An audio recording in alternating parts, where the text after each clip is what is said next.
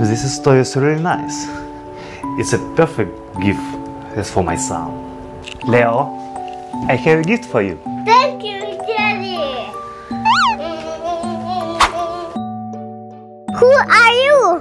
I'm Tu Xiaoya, and I'll be your little friend. What can you do? I can tell you stories, sing songs, play with you, report the weather, and even help you control the smart devices at home. Amazing.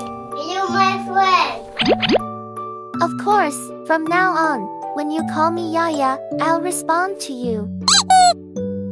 Can you tell me a story? Sure, now, let me tell you a story.